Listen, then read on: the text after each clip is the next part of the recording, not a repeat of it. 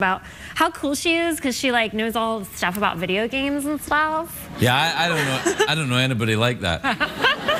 Like if I was to meet a girl like that, I would probably people would say, "Hey, to catch a predator, get out of here." You're not a gamer?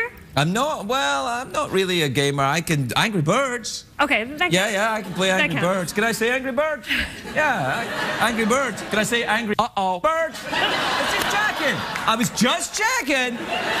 Have you ever done any of those like game systems that have like no remote controls? It's like well, you mean Minority like Report? Yeah. Have you ever done those? Well, I like that. It's so fun.